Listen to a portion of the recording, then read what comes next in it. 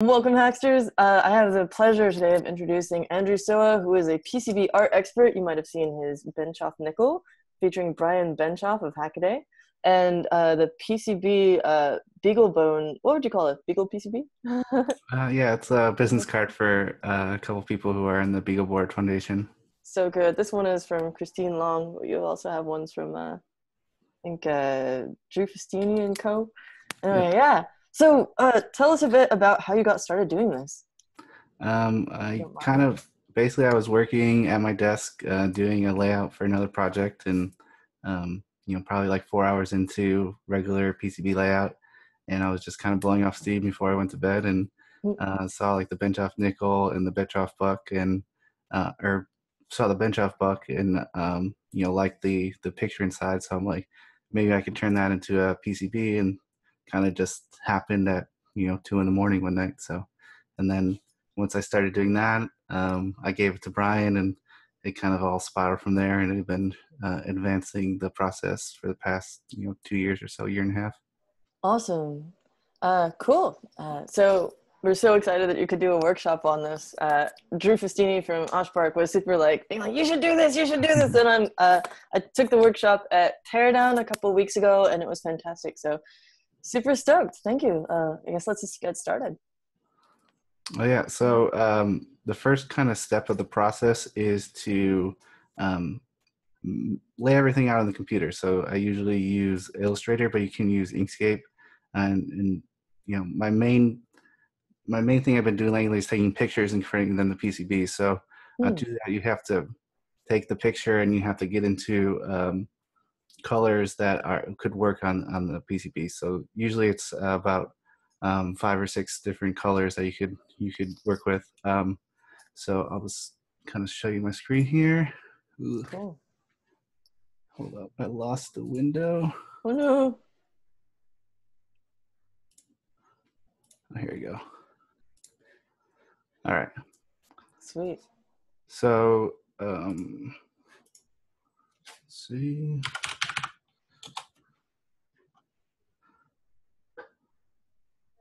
Whoa, Yeah, Adobe's using much cooler art now. yeah, it changes every couple months or so. Hmm. You know, deal with the bug where it never loads properly with the top taskbar. Mm. Um, so what we're going to do today is we're going to do something for Simone, a little Yeah. tribute since she is getting better. So I have a picture of Simone when she was doing some rocket launching. So the goal today is to take this picture and make it into PCB art. And more specifically, it's going to be for her EDC bag that Adam Savage made. Cool. So there's a specific dimensions that I want to make it. So you can put some Velcro on there, and she can put it on her bag if she would like to. Sweet. Uh, so your first step is to go to your artboard down here, and then there's some settings up here. Basically, you want to set your. It's easier if you set your dimensions before you start. You could change dimensions afterwards while you're importing to KiCad or your PCB software program, but it's easier to start off with the dimensions you want it to be. It just simplifies the process. So this I want to do 3.5 inches wide and 2 inches high. So now I have my artboard scaled down. So I want to take my picture, shift to preserve the scaling. Mm. And then I also want to have some text in this. So I'm going to keep the left side open so that, I want to put the picture about right there. So with this whole process, you want to have the computer do as much work for you as you can. So Illustrator and Inkscape have different image trace functions. So they'll take an image and try to make it into a vector file. So up here in the image trace, you could have different settings, 3 colors, 6 colors, 16. So if you get lucky, the 6 color will just work. So basically, it renders the photo down into 6 different colors, and then you can take those colors and then mock them up into the different PCB colors. So if I were to go expand that out, I select everything. And then there's a little art wheel here. This is the main reason why I use Illustrator, because it makes it easy to switch colors. What does the art wheel do? So it recolors. So basically, this is all the colors. Cool. Well, this is all the colors currently in my file here. So now I could go in here and I could change all these colors, and it'll remap everything in my current picture here. Awesome. So I usually start on either the dark or light side. So dark is going to be very dark purple if you do an Oshpark board, which I usually do this in, since I'm friends with Drew and all the people over there. Oh shoot. So basically, it allowed me to change all that color to that purple. This is going to be a little lighter purple. And I kind of just found, these aren't, super accurate colors, but I found these just messing around through different trial and error.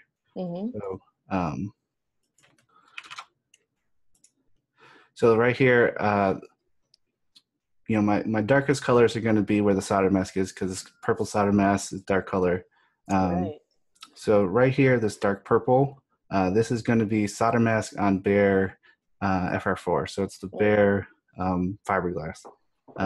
So because there's no copper under it, and solder mask is not 100% opaque material, and it'll actually be darker where there's no copper. So the copper will lighten it up. So you can get 2 different colors of solder mask because you're changing what's underneath it. That's super cool. So that's the least contrast color. So you have to be a little careful on how you apply it. But so it won't be this strong in the finished product of a color difference. But these 2 colors will represent solder mask without copper underneath it, and the lighter purple will be solder mask with copper underneath it. And one cool thing with this is there is a physical depth increase when you do this. So if you put it underneath the light, you could see the ridges where the copper is. So it creates a little 3-dimensionality too. So it helps kind of differentiate it when you're viewing it in person. Totally. I'm staring at this one that I have here to like, oh yeah, it totally does that. This makes, this, what you have left now, so you have bare, hold on, make it a little easier on myself and show you my color palette.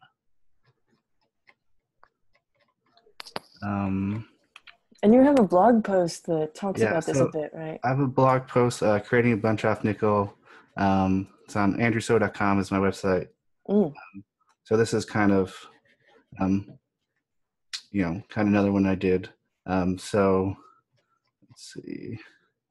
So you have, these are your different colors here. So this is your solder mask on bare or solder mask on FR4, solder mask with copper underneath, bare FR4, copper, and silkscreen. So those are your 5 different colors. So what I have left now is I have copper, bare FR4, and silkscreen. So this is the super light. So I would change that to white. These 2 look very similar. I accidentally changed that to red, but these are very close. So basically I have to combine 2 colors because it gave me 6, I could only have 5.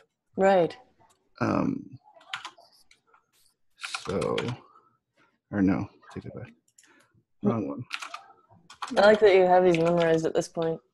I have, I forget which ones I use, but I kind of generally remember. Depends on how long. If it takes me a while, if I take a couple months before I do, and I kind of forget which numbers I usually use. But right, it's just about getting close enough.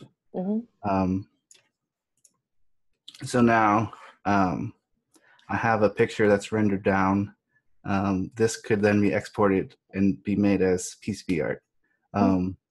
The issue with this is it could look better than this because we lost a fair amount of detail because we only did 6 colors.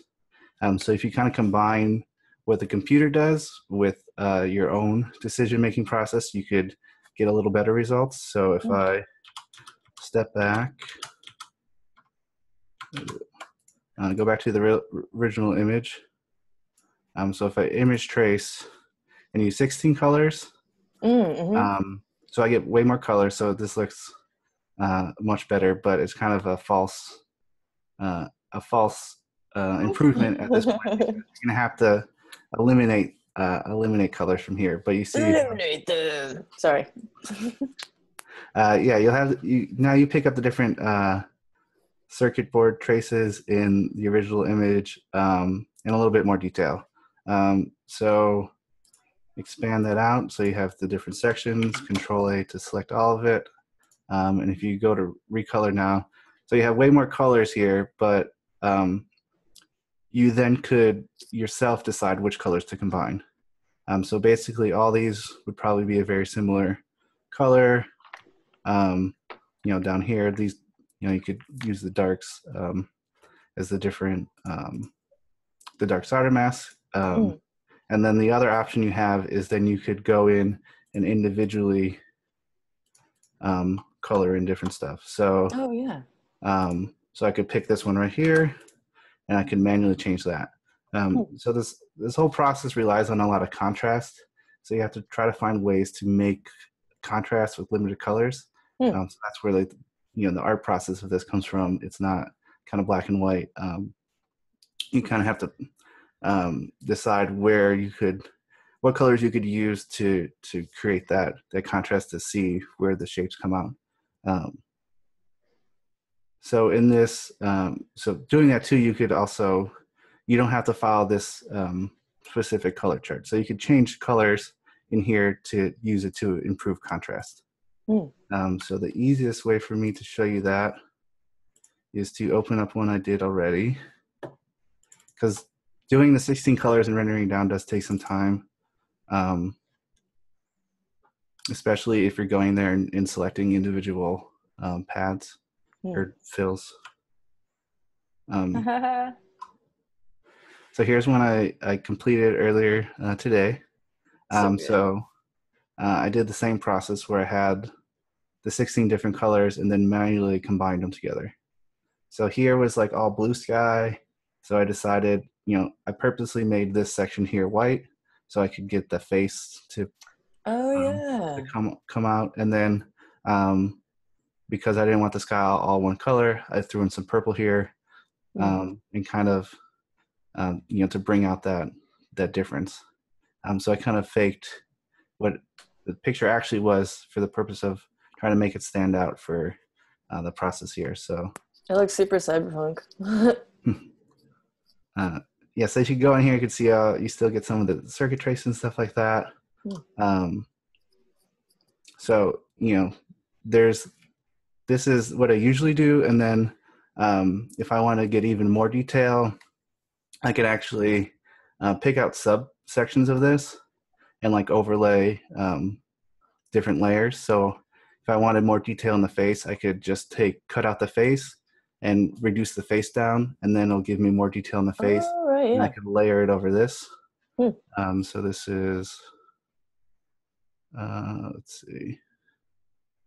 I have a Lady Ada one, but I forgot where I put it. I won't. But yeah, that's what for the Lady Ada one you may have seen online. That's what I did is, I did the face a different one to get more detail in the face there. Then I remember seeing that one. It was really cool. Yeah, I don't want to bring up my recents because I have pictures of people that I don't have permission to show right now. So right, yeah. I should have prepped that. So then for the other side here, since this is a name badge, the purpose of this is to be a name badge for a bag. I added Simone Space Agency and actually used her font from her website. Oh, is that what that is? So yeah, you could actually look up, if you take a picture of font, there's a website that'll do reverse font lookup, which worked well. And then it's, so it's a Squarespace site.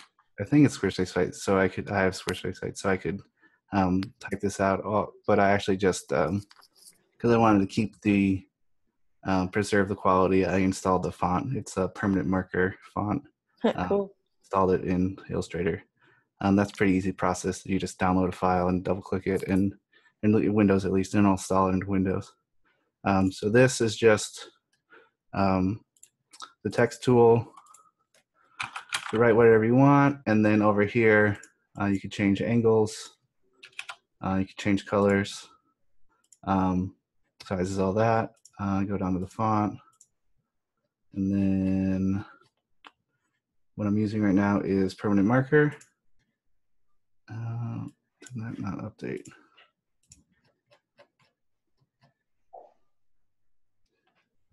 Where is it? Right here. So yeah. So then, change the color. I'm not an Illustrator expert, so I don't know why I'm not getting options there. But what I just did is just use the ink tool or the eyedrop selector tool, and that worked. Oh, nice. I've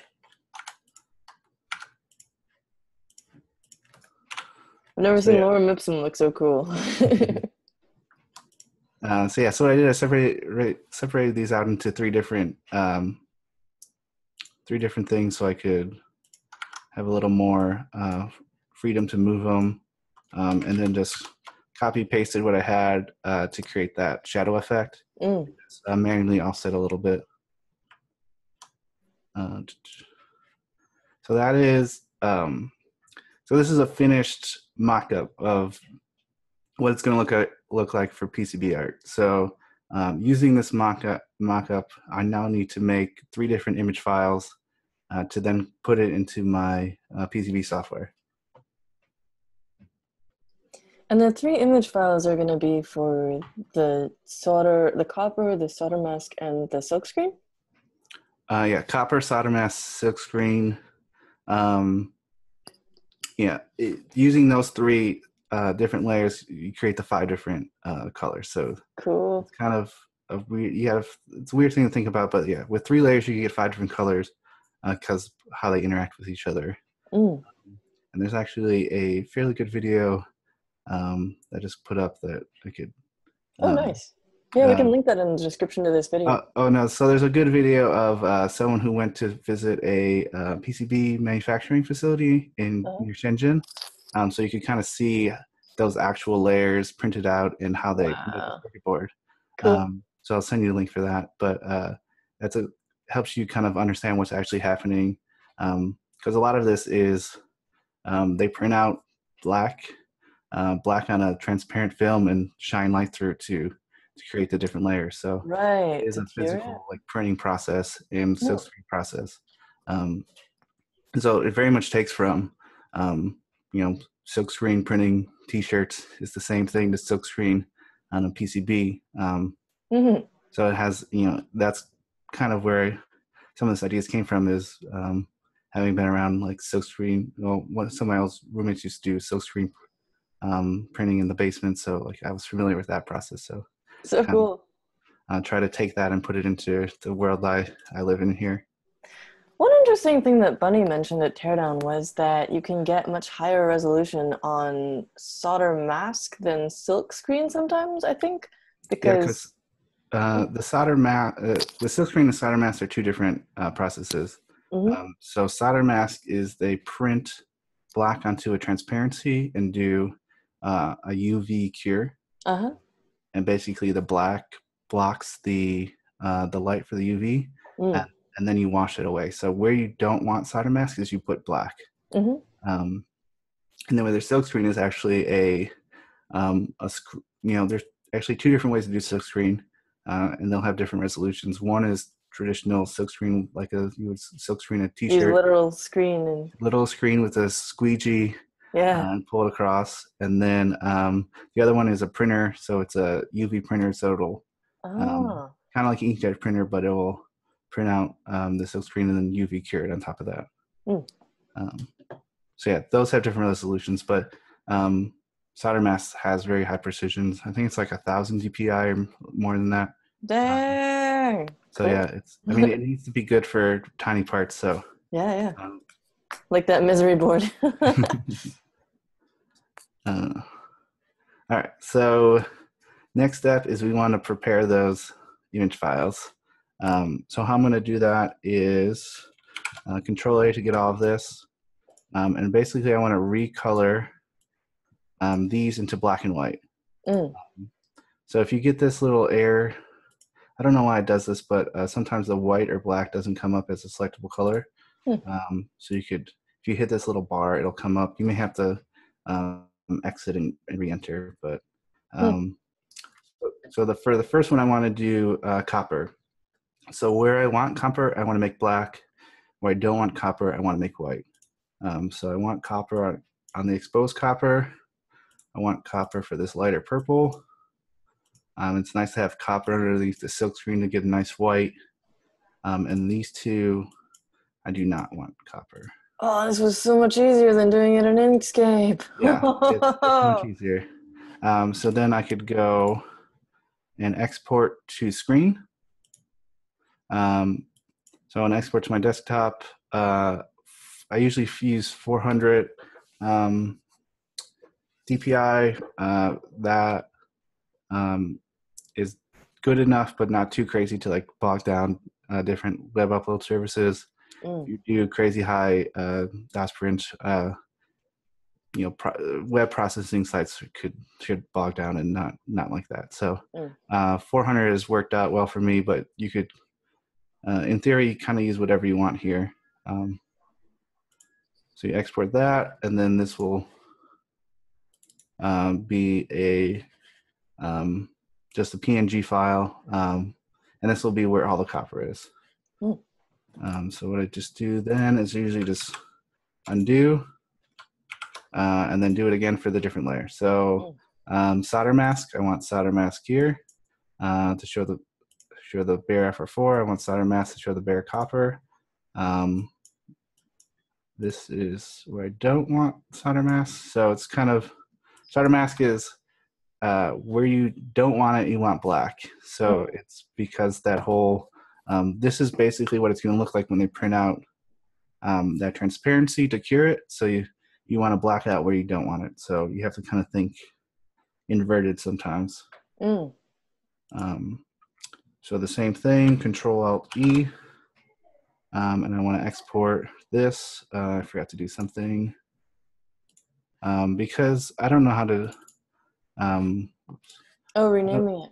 I don't know how to change the name. So I want to. This was copper. Yeah. I'm not quite sure how you change the names for export for Illustrator, but I usually just do it one by one and change them as they go. So this would be my masks. Control Z to go back to where I was originally. Then the last one is the silk screen. So the silk screen's only this white layer.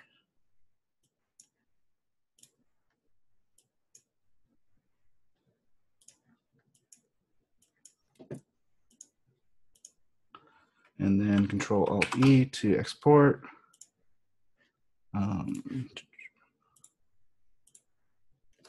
Silk screen. So here are my 3 different image files I'm going to need to import. So next we will go into KiCad. You could do this in different PCB software. I use KiCad. It probably isn't the easiest one to do it in, but it's the one I use, and I like to integrate the art stuff with other functioning circuits. So it's nice to have it in the native app I use. But the next thing I do is I use this bitmap converter. I'm using KiCad 4. If you KiCad 5, it's a little different icons, but it'll be this bitmap to component converter. So what this does, it takes a bitmap and converts it to a KiCad footprint file, so KiCad can read it. So you want to make sure you have this PCB new selected. I do negative because it makes it easier. Because negative means you're taking whatever the black parts or the active parts, so it's easier to see in the picture. And then my threshold value is usually in like the 60s. It's kind of worked out the best for me. I'll go over that in a second. So I want to load in. Let's load in the silk screen. So this is showing you what it's going to look like. If you see as I adjust the threshold, it'll change the edges a little bit. Right. So using black and white limits that because it's interpreting image file, it's not the smoothest transition, so there's some loss with conversion. So yeah, 60 is kind of where I find the best compromise for what the original image looks like. Another thing you got to make sure is you set your DPI correctly. So you could change the scale here. So if I do 200 here, I actually will make this larger, and you can see the actual size here. So you just need to make sure since we set our dimensions in the beginning, we don't have to mess with odd dimensions here on the DPI because we already set up the size we wanted. So we just have to match our export DPI to our import DPI, so it preserves that scaling. But if you already had a file, you could actually mess with this DPI to scale the image in KiCad. So unfortunately, KiCad can't do active scaling, so you have to know your size before you enter. So if you want to do a couple different scales of the same image, you have to actually make new files for each. Right. And for this one, I'm going to do front side silk screen, and then say export. Export to my desktop. This is silk screen. So I have this silk.KiCad dash mod here. So that's my KiCad file for the silk screen. I want to repeat that for the other different files. This one is frontside solder mask. So I want to change this style here, export that.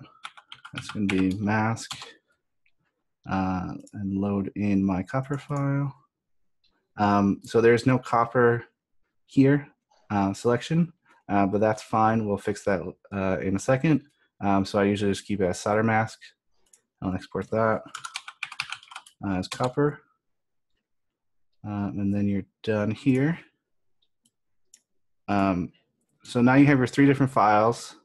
And if you load one of these files, cool. You'll just have one of the layers. So what we need to do now is combine the 3 different files so it's one file. So if we look at this as a text file, you'll see this is the way KiCad processes this stuff is all human readable. So the section up here is just kind of header information, so that this doesn't contain anything about geometry in the file. But once you start to get this FP poly, these are actually all the coordinates for the different geometries. Dang. So this is the information you have to tell you the shape. So it looks like a lot of crazy stuff, but it actually is broken down pretty easily. For what you care about here's a little more manageable one, but all these are different kind of fill zones or islands of geometry. So you have FP poly, you have a bunch of different points to show the outline. You have the layer and a width. So kind of this layer, if I change this layer, I will change it in the software. So I could edit the text file and change what layer I want.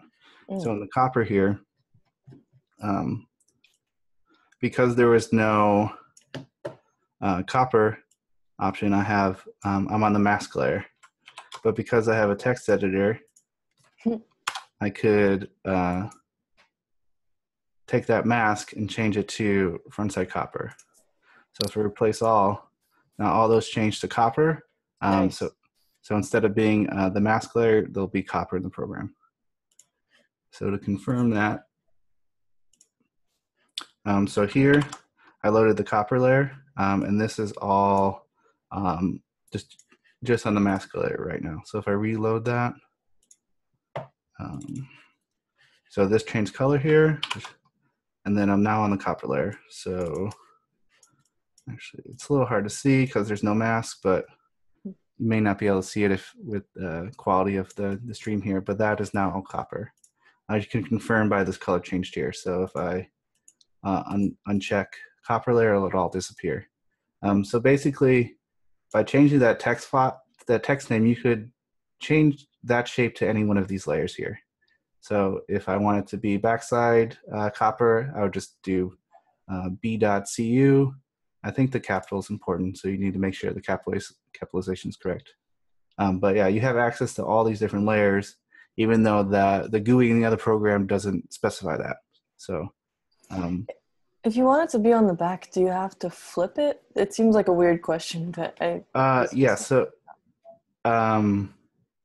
it depends. Yeah, so if you go in the program, you could flip to the backside and it'll rotate it.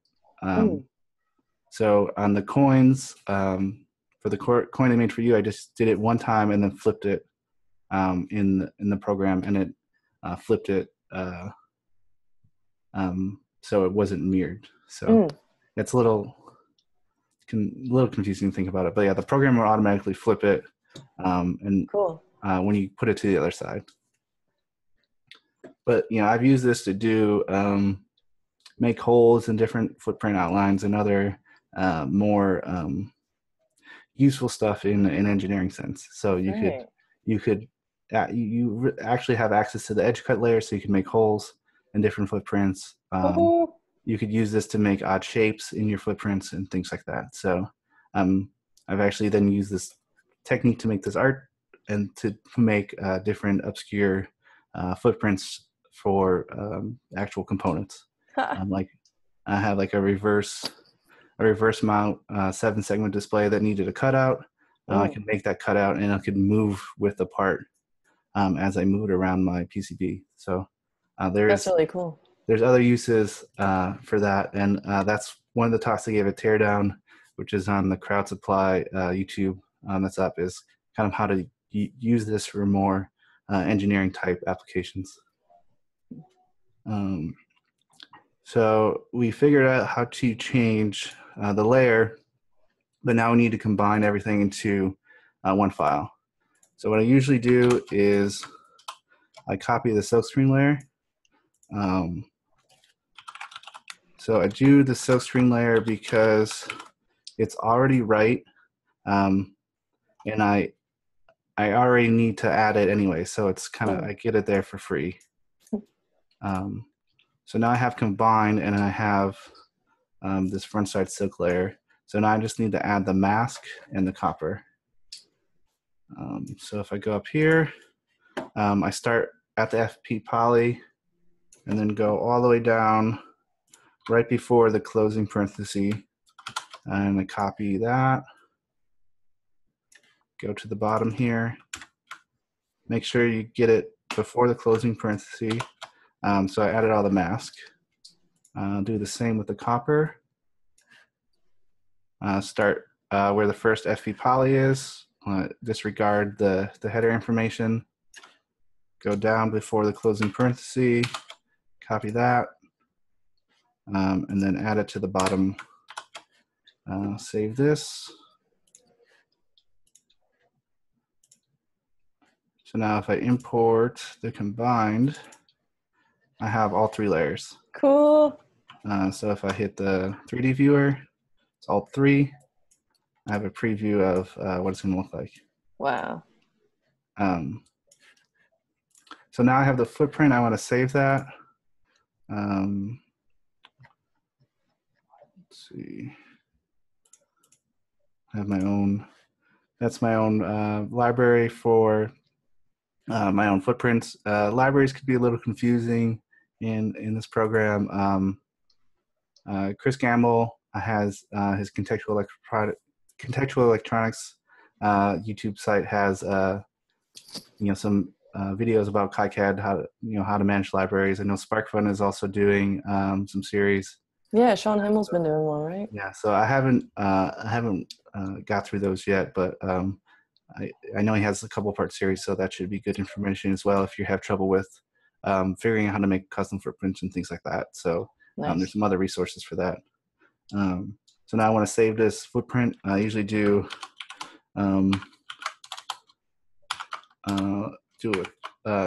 preface it with art so it's easier to find. You can't have spaces, so you just need to do a little underscore there. So now that's saved. So I could go into my, this is my layout tool here. I want to import a new footprint on this little symbol over here, list all. Takes a second to parse through everything. So now if I hit art, let's see, art Simone. So now I have this here. So now I could move that around.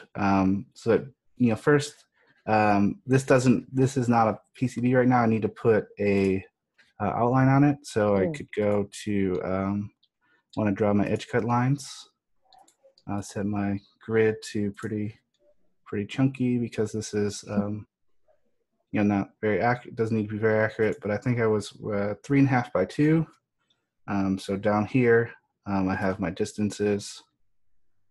So I want to go 3.5, go down 2 inches.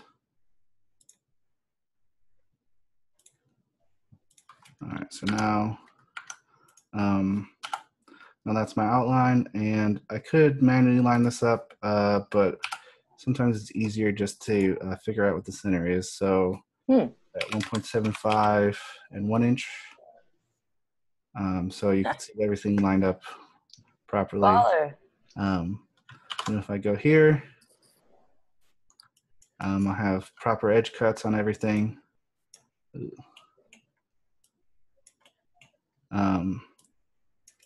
So now this is a circuit board, so I could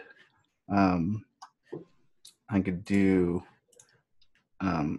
I could do whatever I want with it as well. So I could do put my name on it.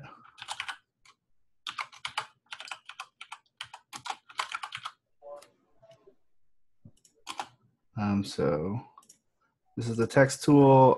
So right now I want to change. Let's see. Mess up on me.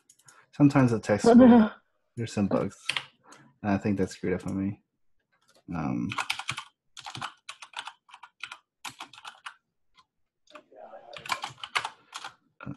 You gotta have something break in a live demo, or it's not a live demo. Yeah, totally. Realism.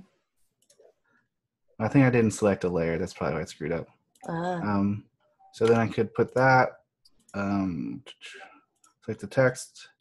I could flip it. And then move that where I want. So I added my little signature down here. It's hard to see. I usually hide them under. Oh, cool. Sneaky. I don't, just so they're not super obnoxious. But I hide them under the silkscreen layer, so you can see them if up close. But and then so if I could put whatever I want in there, if I wanted to do like a circuit, add some lighting. What I usually do for the coins is I basically just copy paste the footprint and then put one on the back. Did that copy paste right here?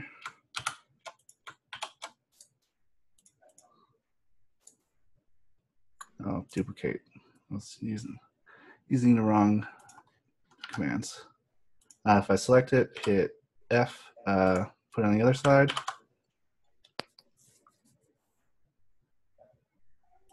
So now I have the image on both sides.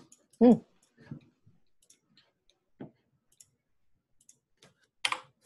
And then if I save that,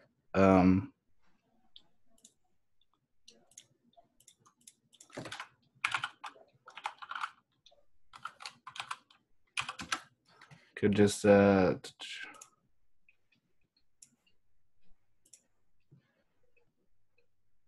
let's see.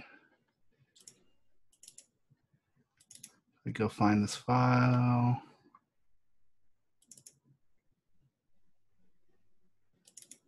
You can peek at all the stuff I've done. Oh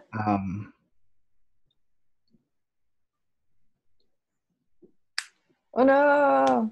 What happened? Oh, are you using a development build of KiCad? That's strange. Maybe I forgot what I had when I had. Oh well, if you're using 4.0, that should work. But so I guess we could go into the. If you have problems, you could plot the Gerbers. Mm-hmm. So let's just do that to desktop.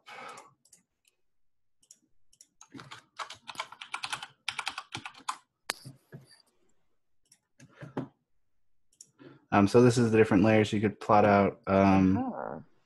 So you, for some reason, it doesn't default to mask. I don't know why, but and you want to do edge cut. So front side copper, backside copper, front side, backside silkscreen, front side, backside mask, and then the edge cut, which is the outline.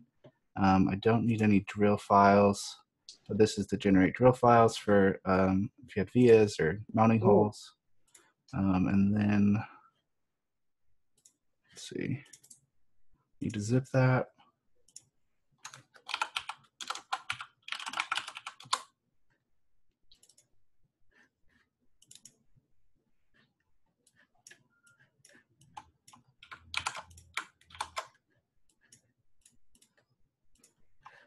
All right, so I just added to a zip file so I could take that. Desktop, Simone.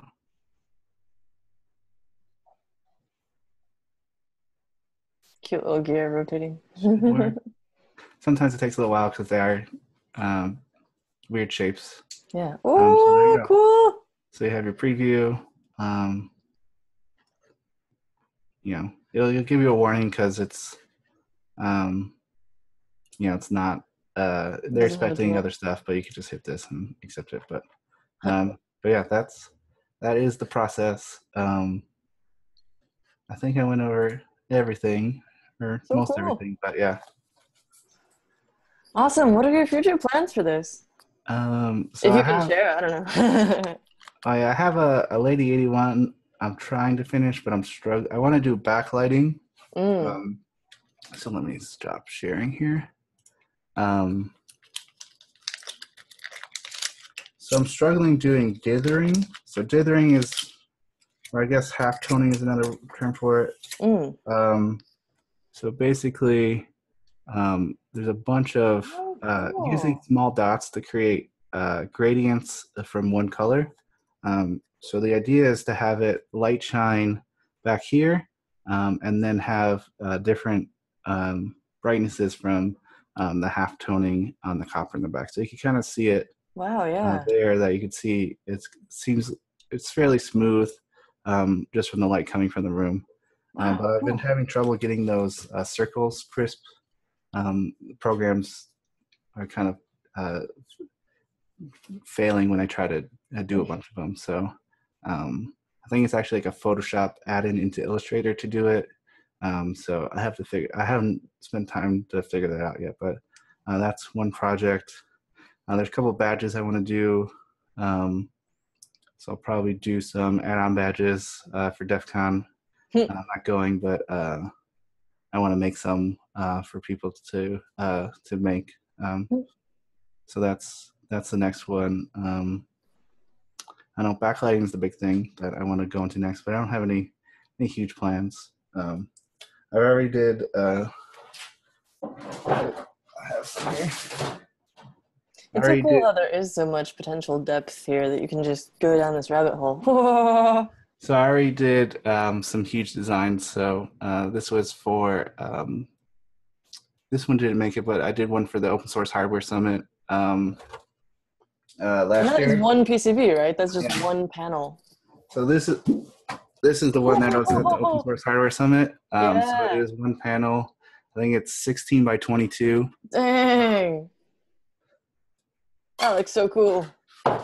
So yeah, Osh Park has two. I have one of each. So I now have two. Right, Giant because they make panels in my 3 of each. collection. That's so cool. Is that how big the panels are? Yeah. So a standard panel is about, or 16 by 22, I think is standard panel. And there's machines that'll do like up to like, I've seen like 4 foot or a little under 4 foot long PCBs in for lighting stuff, for troffer lighting. Oh, But most of them are 16 by 22. And then they add a bunch of designs and kind of combine them all together and have the mouse bites hold them together. But yeah. Oh, the little guys, the Yeah. like breakaway tab Yeah, thing. the stuff you'll see that you kind of chop off with some edge cutters. Yeah, and I think that they said that if you do like a medium run, you can get it fully routed so that you don't have the little mouse bites. Yeah, they'll basically like they'll do the whole board and then double stick tape it and then route it out. Huh, cool. So you could fully route it out without the mouse bites. So you know have what I was like a gonna do. sensitive, I think the octopus board. Oh yeah. Oh sweet. I think you built one. Pretty sure you built one. Yeah, I sure did. That one I'm pretty sure was routed out. Drew was saying that I should do that with the little PCBs or charmware guys because they want to be circles. But yeah, super cool. Awesome. Thank you so much. I'm going to watch this like 5 more times. Yeah, this is helpful because I've been meaning to make one myself, but it's kind of easier just to do it live and just throw it out there and then people could. But yeah, I may make a little more polished one, but having time to do that has been a little troubling lately, but I know that feeling. Well, thanks. Have an awesome rest of your Thursday. thanks for having me. Oh yeah. Ciao. All right. Bye.